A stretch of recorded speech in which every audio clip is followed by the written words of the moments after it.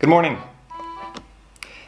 Today's Friday, end of week 8, also the end of the first part of our training program.